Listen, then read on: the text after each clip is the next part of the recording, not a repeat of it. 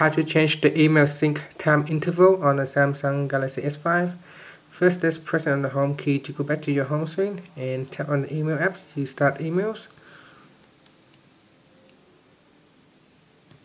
So once you start email, you should be in the inbox screen.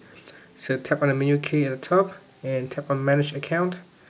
Now select the account you would like to manage, and from here tap on the sync settings and then tap on sync schedule. Then by default it is set to sync every 15 minutes. So every 15 minutes your phone goes to the server and checks to see if there's any new emails. If it has, then it will pull down to your phone.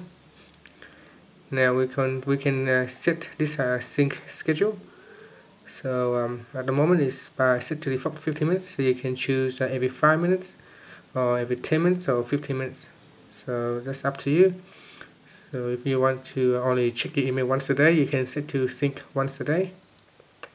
And finally, just tap on the back button to go back to your inbox. And that's it. Press on the home key to finish. Thank you for watching this video.